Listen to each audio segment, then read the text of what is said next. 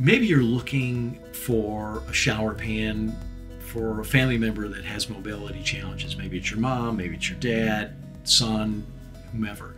And you're struggling, what is the right one? Should I get a lower profile pan, or should I get a pan with a ramp?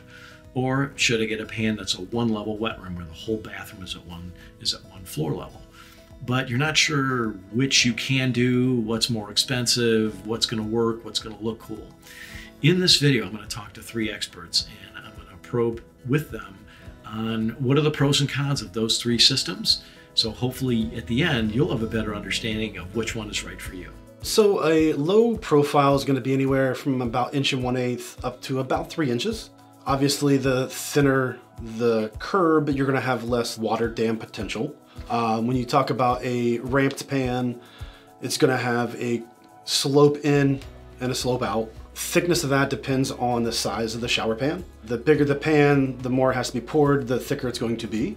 So there's some size restrictions when it comes to the ramped pan. And then a one-level wet room is basically a base former. One system you can cut the subfloor up, set directly to stud, waterproof, generally a tile over, but there is an option where you can do a PVC reinforced pan that's a one-level wet room as well. Advantages are they're much easier to step in than an alcove tub or a traditional 6-inch curb.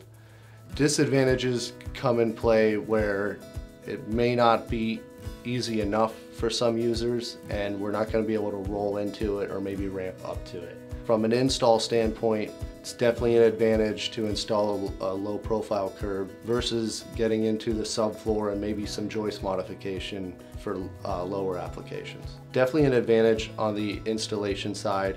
It's going to go in as easy as any curb pan in most cases, right on top of the subfloor. Disadvantages, even though that bevel is there for wheeling in purposes, it is a bit more difficult. Sometimes it takes a little thrust to get over that bevel versus a true level entry pan. The positives of it are there's no threshold, there's no barrier, there's no entry. It looks really clean. It's pretty modern, and you can still get a door, you can still get things that can keep the shower area enclosed, but don't necessarily separate it really all that much from the rest of the bathroom, if that makes sense.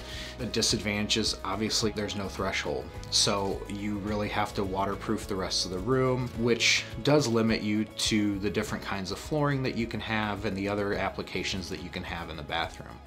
Thanks so much for watching this video and learning about the 3 different types of shower pans from both Dylan, Ryan, and Jared. However, I know you may even have more questions and want to learn more. You can certainly first give us a call at 877-668-5888, or go to the website at innovatebuildingsolutions.com, go to any of the shower pan sections, and there is a guide you can download, the Ultimate Shower Base Guide, where you can get even more articles and information and more details about these different options. Thanks so much for watching, and I hope you learned a lot from the 3 guys.